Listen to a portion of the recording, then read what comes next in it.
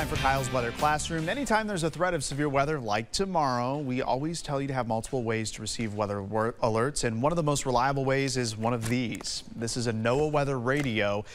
This will alert you 24/7 when a watch, warning, or even natural emergency is issued. And I recently sat down with a meteorologist at Midland Radio to talk a bit about the history and the importance of this life-saving device. Outdoor warning sirens, the sound many listen for when severe weather is barreling down. It's one way to receive important weather alerts, but it's not necessarily the most reliable way.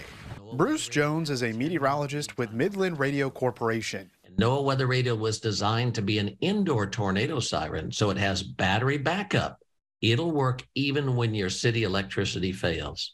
NOAA weather radios were first created in the 1950s, but weren't made available nationwide until 1967. It's an indoor tornado siren. It goes off automatically, and it goes off faster than your cell phone. It goes off faster than your outdoor sirens. They became popularized in the mid-1970s after President Gerald Ford designated NOAA weather radio as the official federal warning system. And the reason he did that was because 1 year prior to that, we had the tremendous super tornado outbreak of April 3rd, 1974. That tornado outbreak actually started right around the Quad Cities with some of the first tornadoes of the day. It ended up being a brutal assault of more than 100 tornadoes in a 24-hour period. Lightning is one of nature's leading killers. The weather radio will go off for any of up to 60 weather alerts or emergencies occurring for your location you program.